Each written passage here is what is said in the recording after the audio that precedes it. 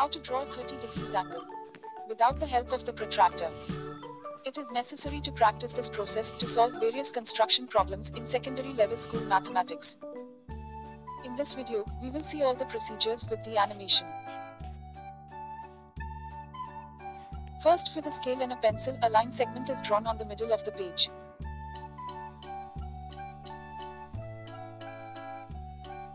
The two endpoints are named O and A.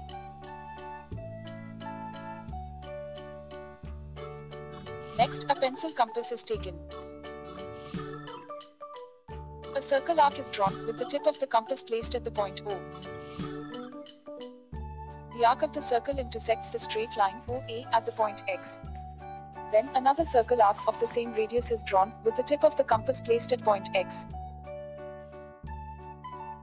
Make it slightly larger. It intersects the previous arc at the point Y. After that, put the tip of the compass at point Y. And draw a circle arc of same radius to get an intersection against the second circle arc. This point of intersection is point Z. Now align the ruler about the point O and the point Z. And draw a line segment between them. This line segment is named OP. Thus the angle AOB is a 30 degrees angle. Is it 30 degrees or not? Let's verify with the help of a protractor.